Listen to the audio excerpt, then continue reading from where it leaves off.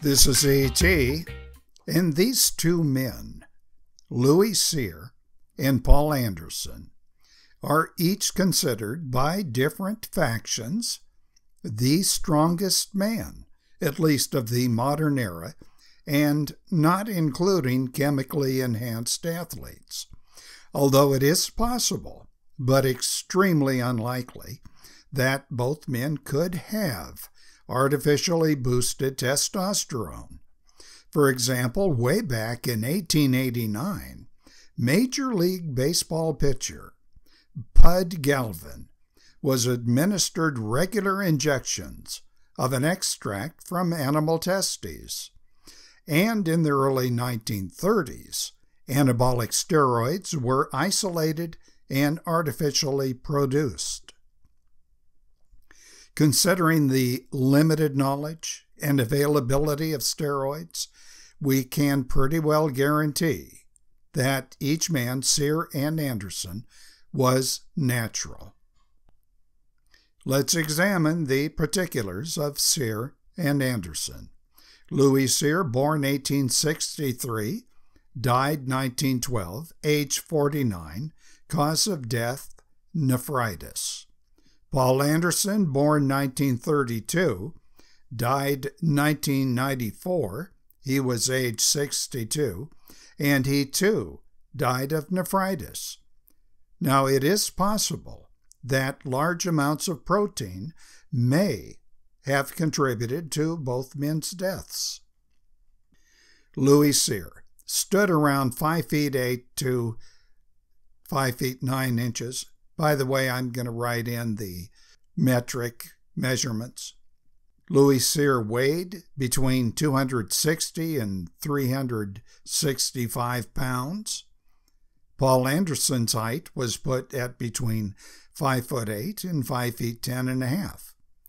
Now, it is possible that the extremely heavy weights lifted by each man could have resulted in pressed vertebrae, resulting in different measurements. Anderson weighed more than Cyr. In his competitive days, he was between 360 and 400 pounds. Louis Cyr dominated strength sports during the decade before and after the turn of the 20th century, where Paul Anderson dominated the 1950s into the mid-1960s. Both men possessed very large torsos and obviously plenty of fast-twitch muscle fibers. Both men worked outdoors doing heavy labor when they were young. Now, that's something common among the legends of strength. So if any young men are watching now and you don't want to work, get out there and do some hard work and sweat. Both men were so popular, so dominant during their respective eras, that exaggeration of their strength feats clouds our ability to determine what did they actually lift. Let's take a look and try to figure it all out. Using first the Olympic-style lifts, until the 1960s, they consisted of the clean and jerk, the clean and press, and the snatch lift. Amateur competition of these lifts existed during both men's eras, but only Anderson lifted officially. He, in fact, was the Olympic champion and world record holder. Paul Anderson could clean and jerk 436 pounds. He could not participate as an amateur after 1956 because he did professional sports. But once he did an exhibition, and this was when the Russian champion was performing here in the United States, the Russian pressed 350 pounds. Paul Anderson jumped on the stage wearing street clothes and pressed 425 pounds, and he did it twice. Louis Cyr never lifted in the first modern Olympics of 1896 or later, and that was probably because he was already a professional, and number two, the games were mostly comprised of the world's rich and well-born. Louis Cyr did, however, perform near equivalent lifting in 1896, the year of the first Olympics, modern Olympics. He clean and jerked 347 pounds.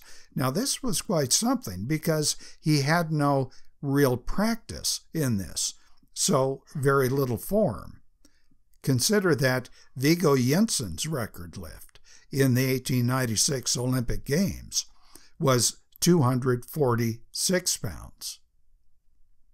The accuracy of Cyr's lift, however, cannot be verified, but we do know that he lacked certain advantages that modern-day lifters such as Anderson had. For instance, the York Olympic barbell with the knurled bar and the ball-bearing collars. We can say, however, that Anderson, despite advantages, was the clear winner, at least in the clean and press, by nearly 100 pounds. Then there was the back lift. Both men did that. This is where a man will bend over with his knees bent and his hands braced and place his back against a weighted platform and then raise it. Louis Cyr was reported to have lifted between 3,600 and 4,000 pounds, but we do know that that weight was only guessed at. What they did at the time was estimate the weight of the men sitting on the platform, and it seemed to observers of the day that they exaggerated the weight. Paul Anderson's back lift is listed in the 1981 Guinness Book of Records, and it was over 3 tons. We're talking 6,000 pounds. But he did not lift it far off the ground. In fact, E.T. saw it when he was a youngster on television, and it came off the ground just a tiny bit, whereas Louis Cyr was reported to have lifted it at least a few inches. But the huge difference between the 4,000 pounds, probably exaggerated, of Louis Cyr and the verified 6,000 pounds lifted by Anderson must put Anderson on the winner's dais. Both men performed the one-arm dumbbell press. Paul Anderson, you can see him here pushing 300 pounds, up twice. Louis Cyr in 1892 pressed with one arm 275 pounds, about 25 pounds less. And he did it before 5,000 people in London.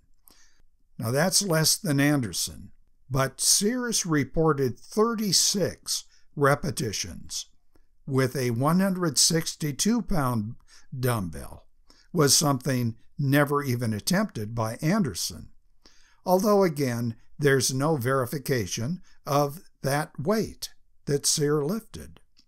Our problem from here is in determining the strongest man is that many of the particular lifts for which each man was famous were never performed by the other. Paul Anderson's power lifts were unofficial records. He did them before there was any official sanctioning body. He bench pressed over 600 pounds. He could squat at least 1,200 pounds. Now, his famous 1.5-ton Las Vegas squats, even then, were doubted, and we're not even going to consider those. Paul Anderson deadlifted 820 pounds, while Louis Cyr had never heard of a bench press. In fact, the bench press did not come into vogue until the 1950s, and it's a terribly unutilitarian lift, and it was promoted by magazine publishers who wanted to sell benches. Whatever. Louis Cyr never performed squats either. Paul Anderson considered the squat the foundation of strength, and I think he was right. Nor did Louis Cyr perform what we call today a deadlift. Although Cyr was reported to have pulled up with one hand a dumbbell that weighed 525 pounds. And to make matters even tougher, that dumbbell had a 1.5-inch thick bar. Now that's more of a testament to Louis Cyre's grip strength. Cyre also could hoist up, I think exaggerated, partial deadlift poundages of over 1,000 pounds. Now, he did this utilizing a hand and thigh method.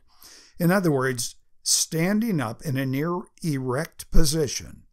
He was holding a handle attached to the weight below, and he would bump that handle upward along the thigh. Whatever, there does not appear to be any credible verification again of Cyre's poundages. Louis Cyre mastered some odd lifts that Anderson did not. For instance, the one-finger pull of 553 pounds. He did that in Montreal before a large crowd. He was able to resist the pull of 4 horses, 2 pulling on each arm. And he could do a crucifix lift, standing up, arms out at his side. One arm is holding 97 pounds, a dumbbell, and the other arm 88 pounds. Paul Anderson never did that to my knowledge. Louis Cyre could walk, holding on one arm, on his bicep, 4 50-pound plates, total 200 pounds. Anderson relied pretty much on the standard dumbbell and barbell lifts, although he did the occasional odd stunt, such as picking up the front end of a car. Both Anderson and Louis Cyre utilized their abilities in other competitions. For instance, both were wrestlers, although Anderson's gigs were more for show, if you recall professional wrestling during the 1950s. Louis Cyre, on the other hand, took on one Edouard Beaupré. Beaupré stood 7 feet 8 inches, and he weighed 365 pounds. And from what I've read, the match was serious. Louis Cyre won. Paul Anderson, however, boxed professionally. His record, however, was dismal. Not that he was beaten, he simply ran out of gas. Now, if greatest, as opposed to strongest, was what we're trying to determine, then Louis Cyre would be the clear winner. His reputation was built when the Western world was undergoing tremendous growth and prosperity and optimism, and Cyre and his feats represented the body's metaphor of all that. Anderson, coming of age following 2 world wars and a great economic depression, never received Louis Cyre's acclaim. For instance, when Louis Cyre was recognized throughout the world and feted by even Queen Victoria and Prince Albert, all Anderson got after his tremendous Olympic victory against the Soviet Union was a short chat with Vice President Richard Nixon. But determining who is the strongest, not the greatest, is our goal today. And E.T. thinks that Paul Anderson is the victor for single repetition lifting, not endurance. Although there exist reasons why E.T. may be wrong. What do you think? Write in your comments below. Hit that like or dislike figure and subscribe to this channel. Thank you.